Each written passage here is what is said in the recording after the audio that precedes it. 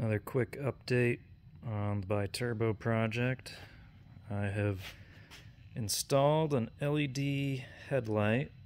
It's actually supposed to be for 88 to 98 Chevy 1500 Silverado GMC, and I think it looks pretty good on Maserati. Huge light output increase, and also going to turn the space around the headlight into an air intake, because the engine air filters, the new engine air filters that I'm putting in, are going to be right behind the headlight back here. But if I can put some venting here, maybe try and match what I've got on the grill there, and trim out a little bit more of that stuff that's left over from the factory headlight setup,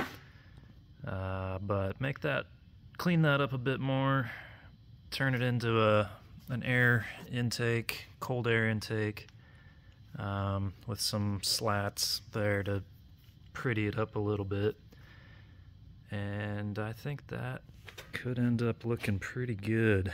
I never liked the two rectangle headlights that the factory Biturbo had, and it's just going to put out way more light.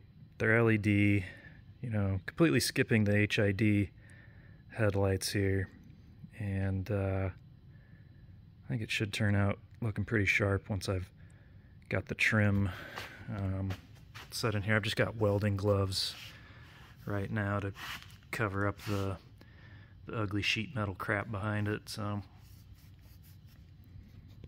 yeah, it's coming along.